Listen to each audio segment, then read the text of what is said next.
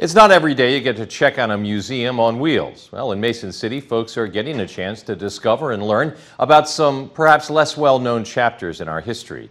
KIMT News 3's Alex Jirgens joins us live in Mason City at the Bus-eum's latest stop in our area. Alex, am I even pronouncing Bus-eum correctly?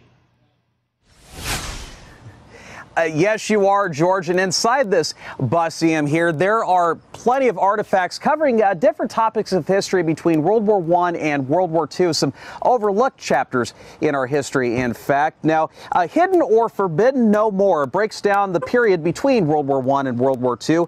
Exhibits are focused on chapters in history, including anti-German sentiment during World War I, the production of Templeton rye during Prohibition in Carroll County, Iowa, and the flu pandemic of 1918, just to name a few of them. Executive Director Michael Lewick-Tram says visitors can learn from these exhibits to ensure that history does not repeat itself. These are exactly the stories that we have to talk about, even though we don't really want to, but we have to ask ourselves, why do these things keep repeating? Why do these dynamics not go away? And so we hope to offer some ideas about the answers, what they could be.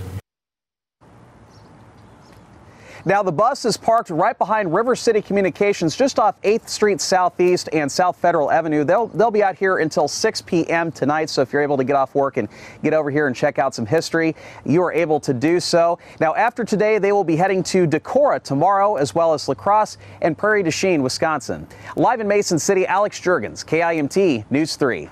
Thank you, Alex. Since its launch in 2003, the Bus-Museum has traveled across the upper Midwest, and each exhibit features some connection between Germany and the Midwest.